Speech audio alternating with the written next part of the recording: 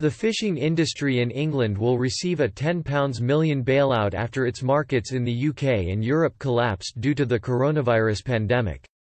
More than 1,000 fishing and aquaculture businesses will receive up to £9 million in direct cash grants, with another £1 million available to help fishing operators sell their catch locally, the Department for Environment, Food and Rural Affairs (DEFRA) said in a statement.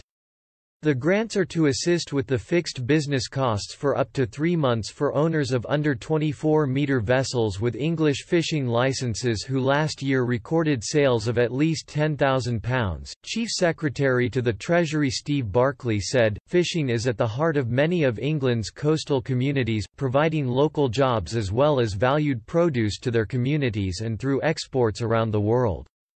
Given the loss of trade particularly to restaurants as a result of COVID-19, this support will help fishing businesses weather the current challenges they face, and facilitate new growth." The National Federation of Fishermen's Organizations chief executive, Barry Dees, welcomed the announcement. Mr. Dees said in a statement, "We asked the government for specific support for fishing businesses, they have responded and we appreciate it. It is vital now that the promised £10 million of assistance flows quickly to help fishing businesses survive and that the government continues to listen and support the industry beyond the immediate crisis." The demand for seafood from the restaurant trade and in exports to EU countries has dried up because of the COVID-19 crisis.